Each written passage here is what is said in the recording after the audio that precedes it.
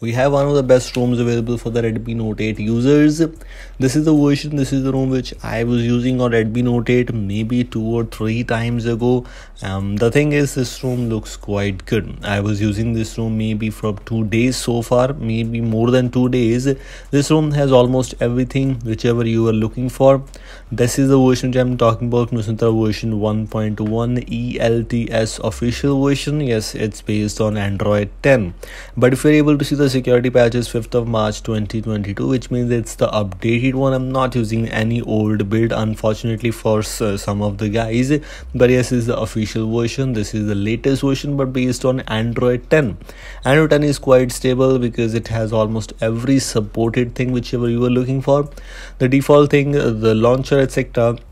I have tried the launcher here, which also has extra options. For example, you can also use the themed icons on Android 10 if you want to, but you need to install on icons for that. Other than else, things are basically same. If you move on to the photo section, let me just show you some things here. You have the Google Photos unlimited backup, so yes, you'll be able to take backup for photos and videos, unlimited in resolution, unlimited in full resolution. So yes, this might be a positive thing about that. Also, I've rooted my device with the Magisk version 23. I didn't try installing Magisk version 24.3 actually, but yes, if you want to, you can, but I will recommend you to use Magisk version 23. And also, if you want to take a look at the safety and status, which of course matters a lot, if you root your device, you need to hide Magisk from settings, and then the safety and status will be passed for you. But if it is not passing, still not passing, make sure to check out the tutorial video which I made already on my channel. Now this is what it is showing like. As you can see, safety status is now passing. In my case, I have rooted my device. I'm able to use all the banking apps, so no issues here for me at all. Also, if you move on to the camera section, which of course matters a lot, we have the MIUI camera included. MIUI camera seems to be quite good, I think so. MIUI camera has almost everything. 48 megapixel, portrait mode, etc. seems to be working fine. Panorama mode, pro mode, everything is already included, and I haven't applied any kind of tweak here. I didn't apply any kind of other tweaks. Of course, it's Android 10, so we might expect these things for sure. Other than else, you can see we can customize other options in this, the default camera, but you can use the Gcam, you can use other camera modes if you want to.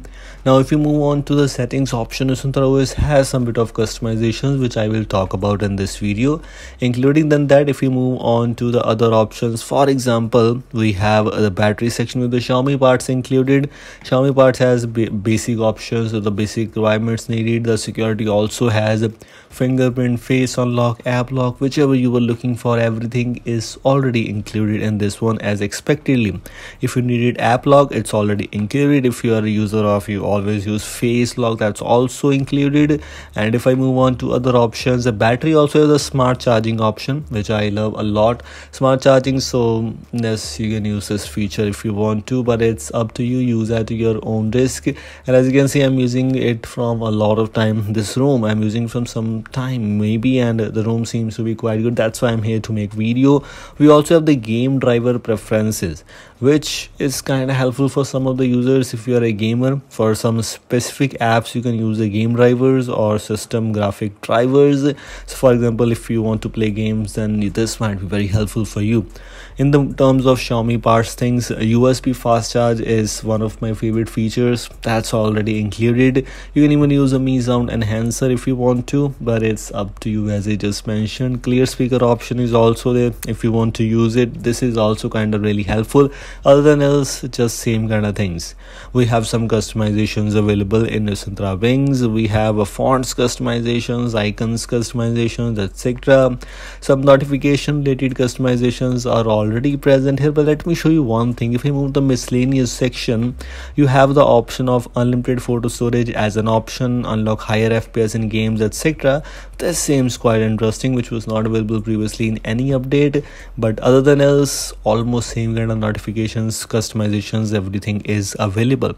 The things which I just want to let you know, I have already shared with you. These were things, and thanks for watching. As always, goodbye.